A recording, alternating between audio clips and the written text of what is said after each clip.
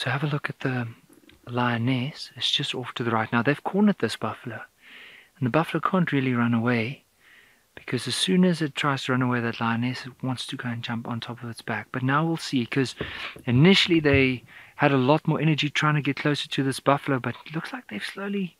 No, I take that back. You can see she's trying to maneuver her way around.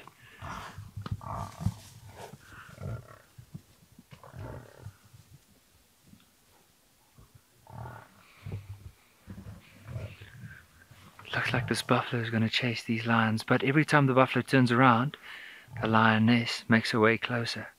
Now imagine how careful they have to be, because with this buffalo, it nearly weighs a ton, sharp, sharp horns.